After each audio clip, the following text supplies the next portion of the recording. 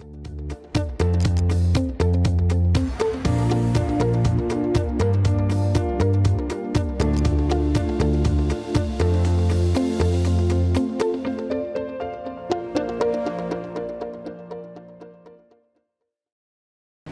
I'm Kayla Hanson and I'm an engineer with NPCA. I'm here today with Dean at Lindsay Precast plant in Canal, Fulton, Ohio.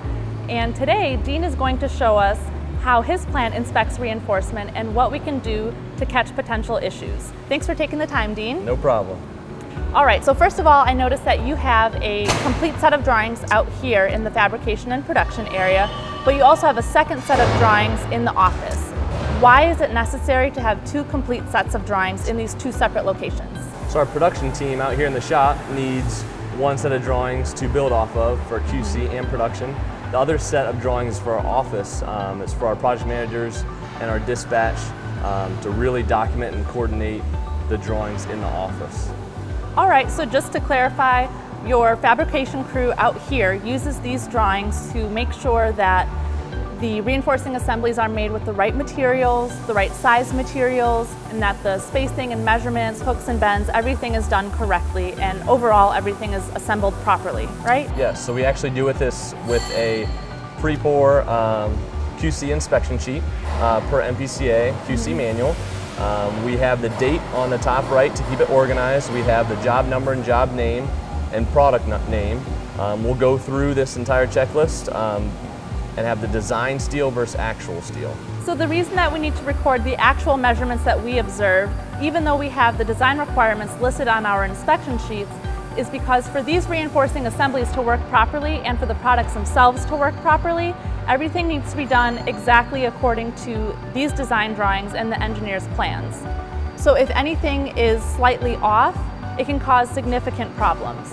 So recording our actual measurements allows us to compare what the design requires and what we measure, and we can look at the tolerance and make sure that that's within the allowable tolerance. And at this point, if anything is incorrect and it's out of tolerance, we can fix it now rather than trying to address it later on. So why don't you tell me a little bit about the reinforcing assembly we're going to be looking at today? So actually behind us we have a 32-foot span arch mold that has welded wire reinforcing in it. Why don't we go down this checklist and we can start checking off some of the reinforcing details. All right. So first on our checklist is the size of the reinforcing.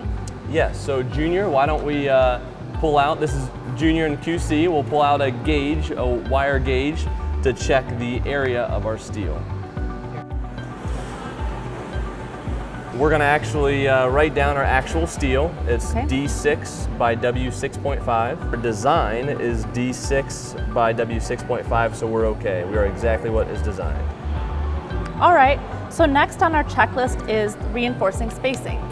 Yes, so Junior, let's pull a tape measure for some reinforcing.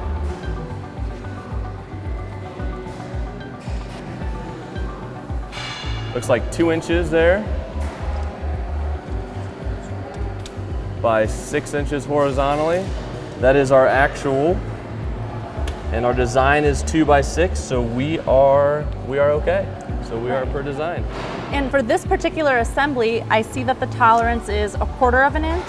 Yes, so now for this customer, for this design, it's 1/4 inch for this product line. Okay. Now product lines may vary depending on the end user, the customer, the situation you run into. So it could be a 1/16 of an inch all the way up to an inch. So definitely have to keep that in mind. All right, so next on our list is reinforcing area. Yes, so this is a D6 by W6.5, as we mentioned. The D6 is 0.06 inches squared. So on your horizontal bar, in that foot length, because area steel is measured in a foot length, you have 6 of those bars. So 0.06 times 6 bars, your area steel for your horizontal bars would be 0.36. Okay. Same with your vertical bars, except you only have 2 vertical bars in a foot spacing. So you have 0.065 times 2 of those bars in that foot will give you 0.13 inches squared for your vertical bars. Okay, and that's exactly what our design calls for, so we're good to go? Exactly. Okay, so next on our checklist is verifying the amount of reinforcing or the number of welded wire reinforcing sheets in the assembly? Yes, so as you can tell right now, we have the single layer on. There is actually 7 pieces for this whole product. Okay. So right now we see 3 behind us and we have 4 on the floor. So we have 7 total, and so we're okay. Sometimes, most of the time, our QC will check that steel right when it comes off the truck, so we don't have all the steel on the product and then have to take it all back down and halt production. So usually we count our number of mesh right when it comes off that truck before we get the mold set up. So next on our checklist is concrete cover and effective depth. Yes, so Junior here, we're gonna pull the length of our chairs, so it's our plastic bolsters. They should be 2 inches. And they are. So we have a 2-inch plastic chair.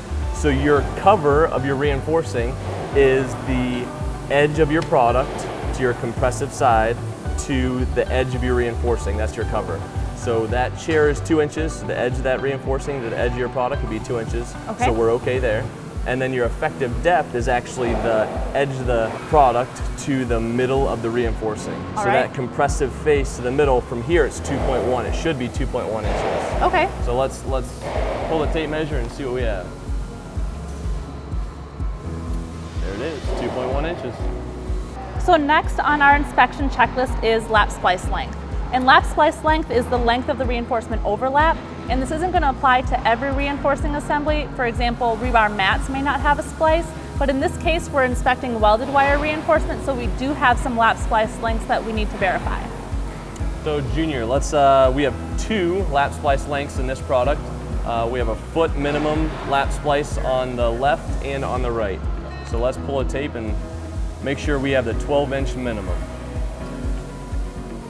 Yeah, so it looks like we have about an 18-inch lap, which is more than enough. Obviously, your lap is a minimum of a foot. So we can record that the lap splice was within tolerance, minimum of 12 inches. It was an 18-inch lap splice, so we're okay.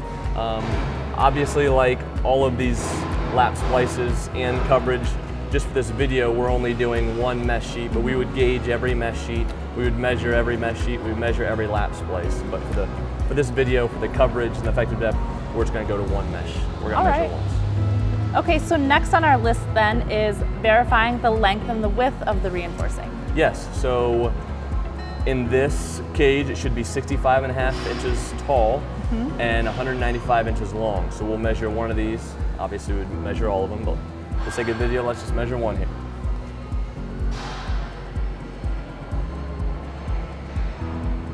There you go, 65.5. So we are 65.5 inches tall, which is exactly what is designed. Okay. And we would pull the 195 inches to make sure the length was correct as well. All right.